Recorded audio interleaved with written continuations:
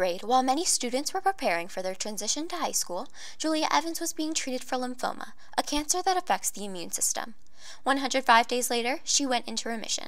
But in March, she was diagnosed again.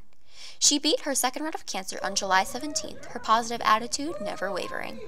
It's hard because it was a relapse, so it was just kind of just a really big flashback of what happened before.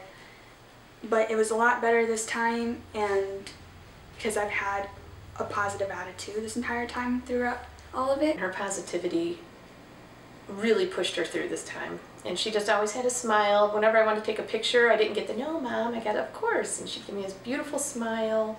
It's like, I know some days it was really hard to do that, but she still did it. Julia channeled her struggles with cancer into creating the Julia Strong campaign.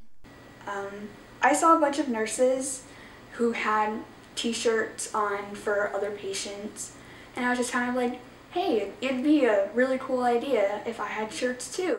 And it was just kind of like a way to show support and also bring awareness to childhood cancer. It was something so simple, but something so powerful that she spent several days making it just how she wanted it to be, and to see her just focused on that took I think a lot of the anxiety and pain away from the chemotherapy.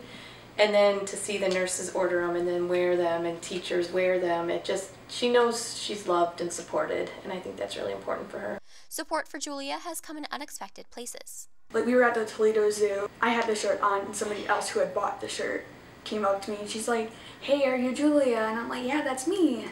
And it's just really cool to know that even in Toledo, people recognize the shirt and were able to be like, "Yeah, I bought one. It's really cool." Even though Julia is in remission, she still draws from her supporters. Even though Julia looks fabulous, she looks great and she's feeling great, the biggest fear about cancer is the unknown. And her cancer did come back once. Who's to say it may or may not come back again? We don't know. So while she looks great, she still needs support. And she still needs encouragement and love and support from her friends, because this is a very challenging road. For the link to buy a shirt, check our Twitter at Novi Cat's Eye News. I'm Renee Boudreau.